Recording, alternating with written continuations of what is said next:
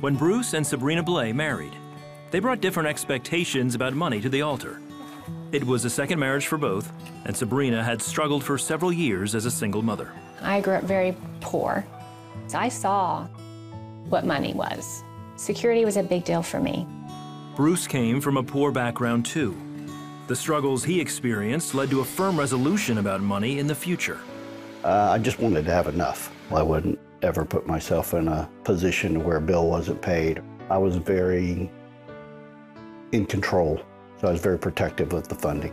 The new husband and wife both had jobs that paid well. So Bruce decided they would handle their finances separately. I should feel the security, right? Because the bills are being paid. But I felt like none of it was mine. I was too stubborn and I was too scared and I was just too much in control. When the Blays were doing their taxes together, they were ashamed by what they discovered. The accountant asked us, I've got all of your documents, but I did not receive your charitable contribution statements. That was embarrassing.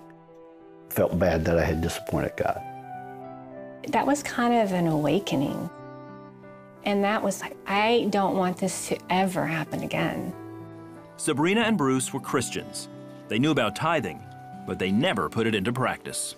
I didn't own that for my life. I made up my own rules.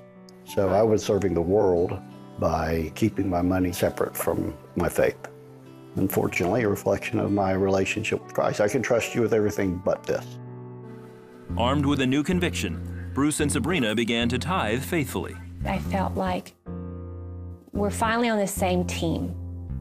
We have the same goal. During that period, Sabrina heard about CBN. They decided to become members. Whenever they were talking about Superbook, I kept thinking the difference it's making in children. It's amazing. A cartoon is changing lives eternally.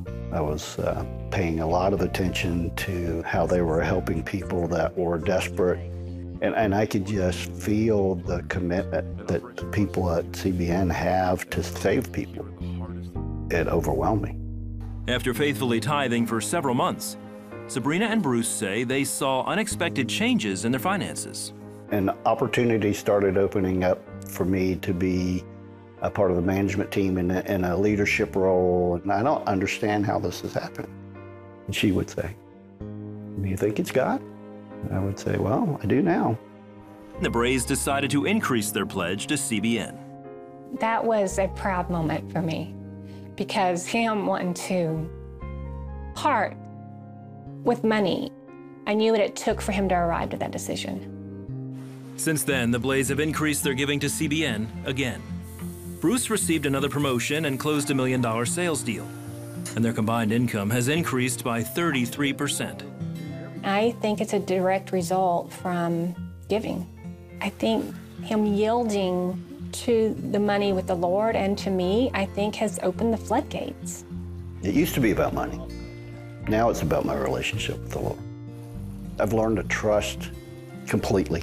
The treasures that God has for you are available to you through obedience to the Word. You will not be able to outbless God.